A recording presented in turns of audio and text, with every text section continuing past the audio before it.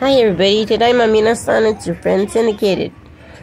Doing a quick little video of downtown. I know I showed you the alleyway, but I didn't show you this part. Here's 3rd Street, and it really has changed down here. It used to be where they sold a lot of toys. Now they sell a lot of smoking devices and paraphernalia. As you can see here, there is a lot and all different kinds.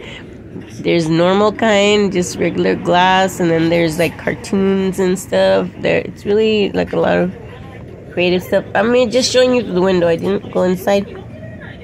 See, there's a little close-up. There's faces on them, and just really a trip. So, if this is what people are looking for, that's where it is. 3rd and San Pedro. Hookahs and stuff. There's tons of shops like this. Tons. It used to be all toys here. I used to buy a lot of toys here back in the day, and now it's just all the Green King. Like, I was just trying to get this one. I think is like, I don't know what this street is. It's like parallel to Winston.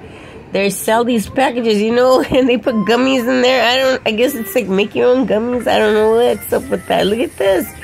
I didn't want to film too much, but I just wanted to give you a little idea of what's going on down here. Cart stop instead of GameStop. It's hilarious down there. So anyways, check it out.